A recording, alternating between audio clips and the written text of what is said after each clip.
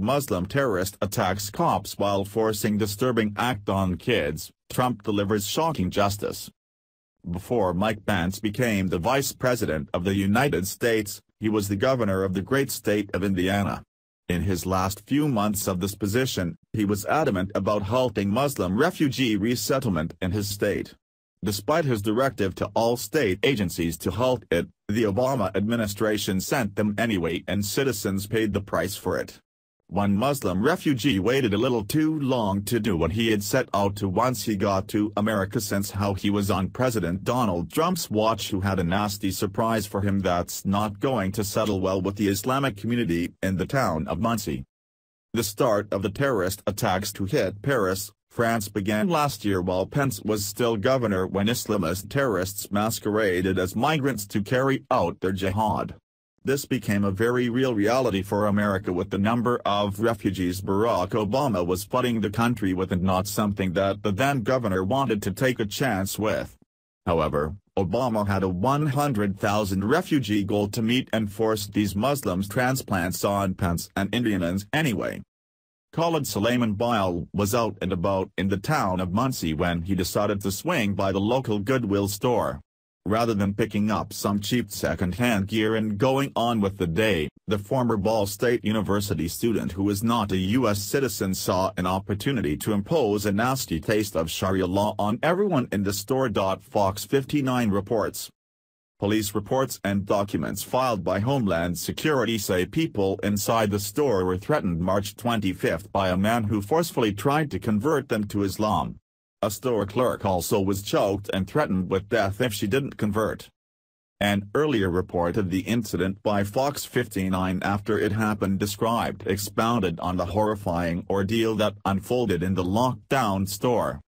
Bile allegedly entered the store and began forcefully trying to convert people to Islam while claiming to be the Prophet Muhammad and trying to place his hands on them. He struck and strangled an employee and told her he would kill her if she didn't convert to Islam.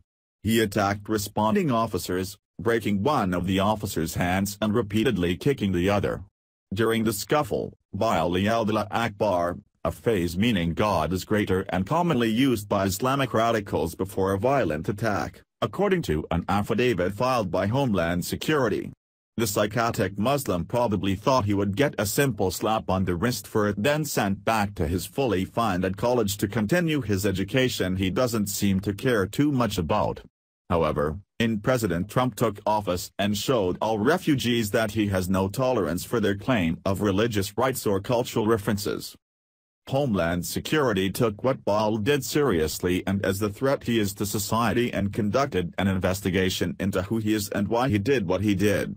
At the conclusion of that, the migrant got exactly what he deserved by swiftly being shipped back to Saudi Arabia, where he came from, since we don't need or have to deal with these kinds of migrants in America anymore.